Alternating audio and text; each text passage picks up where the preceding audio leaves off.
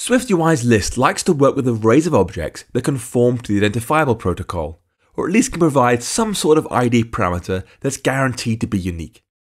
However, there's no reason these have to be stored properties of a view, and in fact, if we send in a computed property, then we're able to adjust our filtering on demand. In our app, we have 3 instances of Prospects View that vary only according to the filter type property that gets passed in from our tab view. We're already using that to set the title of each view, but we can also use it to set the contents of a list. The easiest way to do this is using Swift's filter method. This runs every element in a sequence through a test you provide as a closure, and any elements that return true from the test are sent back as part of a new array. Our prospects view already has a prospect property being passed in with an array of people inside it, so we can either return all people, all contacted people, or all uncontacted people. So add this property to prospects view below the previous 2. var filtered prospects, array of prospect, switch on filter. If it's none, we'll return prospects.people. If it's contacted, we'll return prospects.people.filter $0 is contacted. And if it's uncontacted, we'll return prospects.people.filter not $0 is contacted.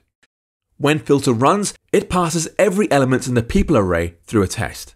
So $0.isContacted means, does the current element have its isContacted property set to true?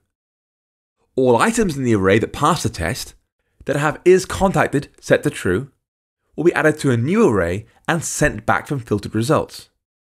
And when we use not $0.isContacted, we get the opposite. Only prospects that haven't been contacted get included. With that property in place, we can now create a list to loop over the array.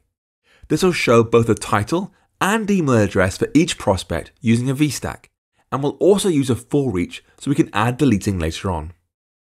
Replace the existing text view and prospects view with this: list, for each filtered prospects, prospect in, VStack, alignment.leading, text prospect.name, .font.headline, then text prospect.email address, .foreground color, .secondary.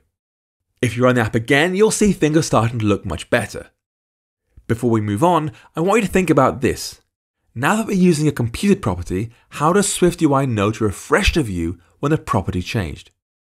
The answer is actually quite simple. It doesn't. When we added an @environment property to prospects view, we also asked SwiftUI to re-invoke the body property whenever that changes.